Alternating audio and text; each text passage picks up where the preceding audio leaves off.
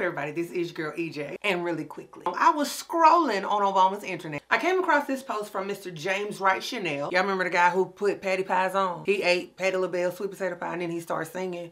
He's also worked with Tamar. Like, he's a stylist, he's a chef. Like, he do everything. Anyway, James Wright Chanel says, so the conversation was baby shower food versus repast food. Let's just dive in. Repast food, that's gonna be the food after the funeral. It can't be repast food unless somebody done died. And it normally consists of like the heavier foods, like soul food, right? They may have dressing, collard greens, macaroni and cheese, yams, all type of casseroles. Probably gonna give you a choice of like 2 meats, like chicken or. Really, I ain't been in there that had chicken or. It was chicken or chicken. Again, heavier foods. Food for the soul, cause you mourning. You've been hollering. You've been crying.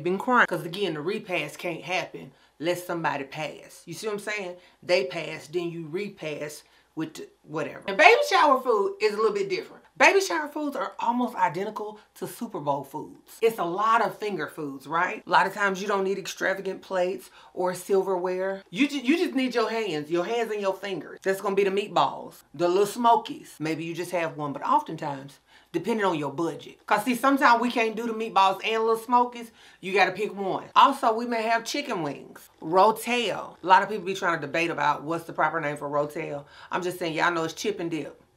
It's chip and dip, but it's rotel. Also at the baby shower, deviled eggs. Maybe some baked beans. Definitely gonna have a fruit tray. And then cupcakes, cookies, or something sweet. So again, I say, which do you prefer? One food you eating because you're mourning. Another food you eating because you're bringing life in. Which when I'm eating, none of that even matters to me. Honestly, I prefer finger foods. I love a little chip and dip, a little spinach and artichoke, a little rotel, a little wing. You know, somebody can grab and go, a little wing. That's just my personal preference. When I'm out around a lot of people or it's an event, I prefer finger foods. I am not trying to get full at no repast. That's not what I'm trying to do. You know what? I did say baby shower. But let me just go ahead and add a few conditions in there. Because if I'm hungry and I hadn't ate, baby, take me to the repast. Baby, take me to the repast or the baby shower. I don't even have to know the deceased. If I see a familiar face, yes ma'am, I want a plate.